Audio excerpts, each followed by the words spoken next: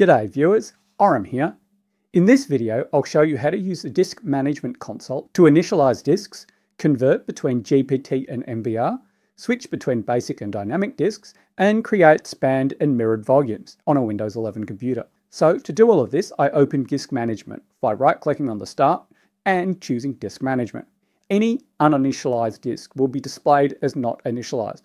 Initializing a disk is the process of preparing a drive for use by the operating system. If the disk previously had data on it and you initialize it, the existing partition table will be overwritten. This can make previously stored data files inaccessible, and recovering data from a disk that's been subsequently initialized requires special tools. To initialize a disk, right-click on it and select Initialize Disk. You'll need to specify your partition style. MBR, the older format, supports up to 2 TB disks, uses a single boot sector at the disk start, and allows up to 4 primary partitions. GPT supports disks larger than 2 TB, is newer, and may even allow you to have up to 128 partitions.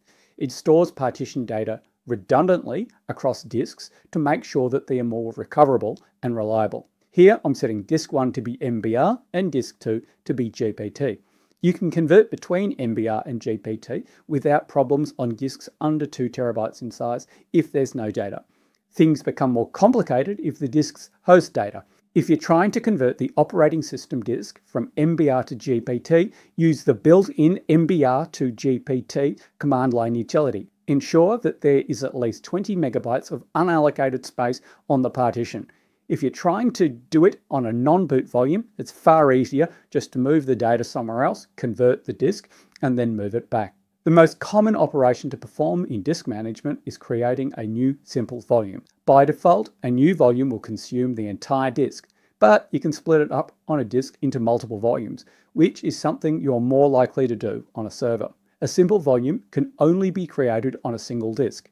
You can assign an available drive letter or even configure the volume to be mounted in an existing empty folder. You can format using NTFS or exFAT on all editions of Windows 11. If you have Enterprise, Education, or Workstation editions, you can use the ReFS file system, which is something you only really need if you have massive data disks and files, and it isn't something that most Windows 11 users will ever need to worry about. Now that the volume's created, I open File Explorer and show the volume present, and that you can just use it as normal from the operating system. Now I'm going to delete the volume. Note that doing this will functionally remove all the data. I say functionally because if you've got the right forensic tools and some excellent skills, you'll probably be able to recover data after removing a volume. Next, I'll create a span volume. A span volume is a single volume that runs across multiple disks.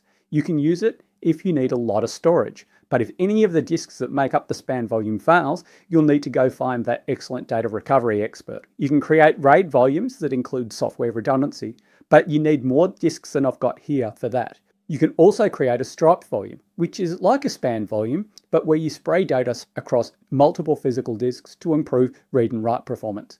When we go to Explorer, you can see here that the span volume is double the size of the simple volume because I've added 2 identical disks.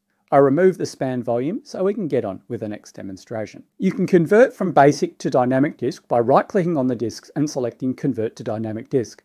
A basic disk uses traditional partitions and is simple, compatible, and easy to manage, whilst a dynamic disk allows advanced features like spanning, mirroring, and RAID.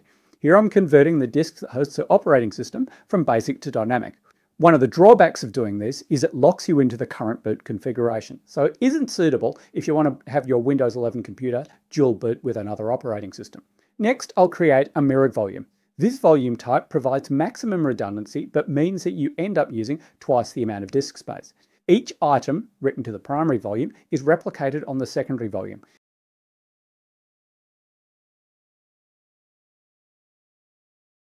You can see that the volume is the size of one of the disks. To show how all of this works, I create a folder on this mirrored volume.